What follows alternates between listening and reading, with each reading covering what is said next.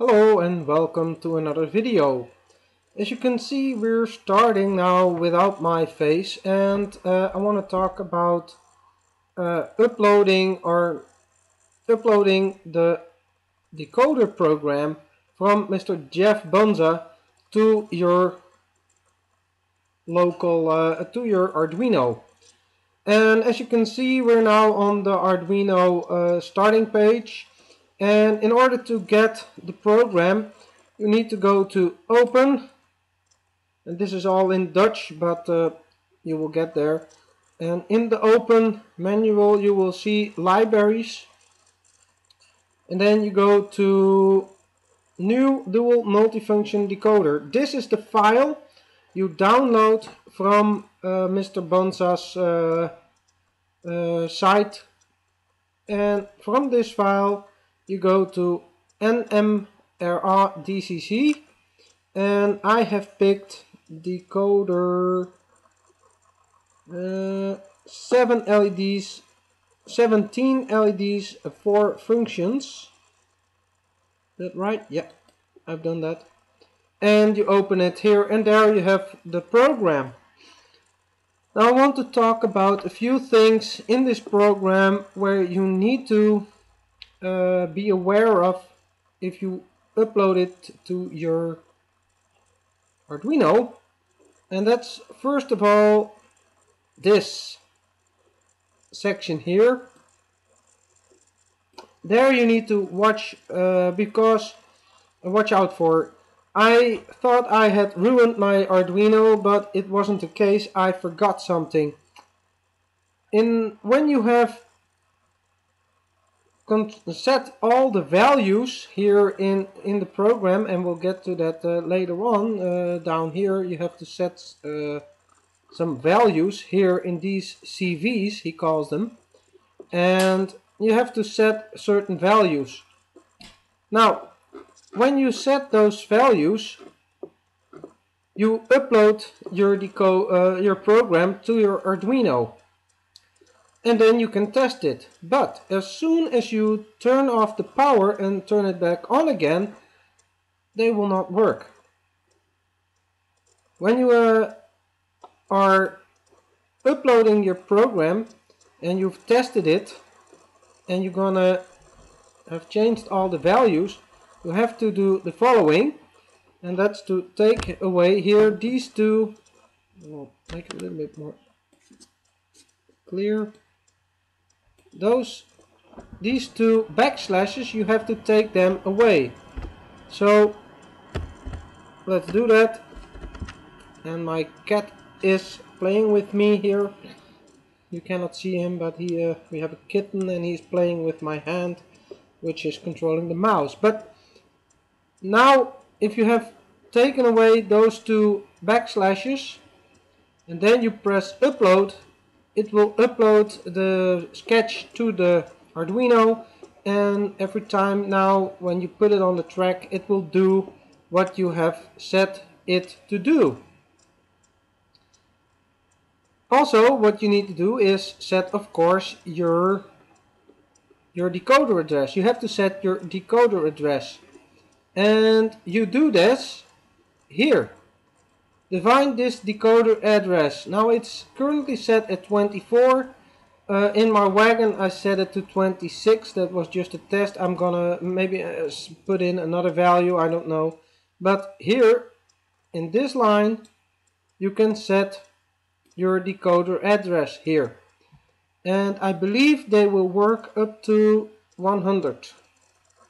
Not quite sure, but it also depends on your system. If it supports over 100 addresses, then it might be higher that it responds to. But it will only work with maximum of 3-digit addresses. So no bigger, no 4-digit addresses will work. Though that is something that won't work. So you have to take 2 numbers or maybe 3, and that will work. Otherwise it will not work. Now I have changed in my decoder something else, and that's the startup test. Now the startup test in this decoder is that when you you turn on the power, all the outputs go on, and when they are all on, they go from high to low back off again.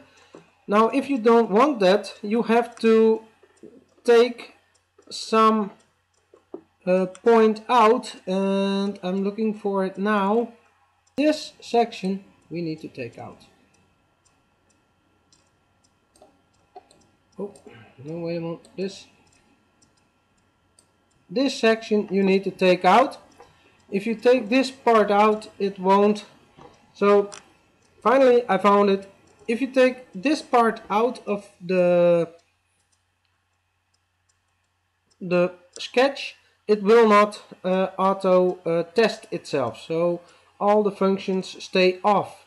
This can be, yeah, I find this nicer to do. So you can just delete that and everything will still work, but it will not go do a auto test. If you don't mind, and you don't mind seeing all the outputs go high for a moment and then they all go off again, if you don't mind that, then just leave that in there. That's not a problem. But I took it out. So that's basically this is the program and or the sketch. And in here, in these, you can set all the values you want. And if you for instance, here it says configure if you want a on-off, that's 0, so that's a 0. If you want to have a blinking LED, you put in a 1. And if you want to have a servo, you put in a 2. If you want to have a double LED blink, you put in a 3. And the next row here is the blink rate or the servo rate, and there you can set the speed of the servo or the blinking speed. So a fast blink or a slow blink, you can set it here. And the next one is the starting position. So for the servo, when the function is 0, so for function 1, 0, if you want the servo to start at 28, the setting of 28, and I believe it will go to 180, which is the maximum degrees of a servo, at least on the normal servos.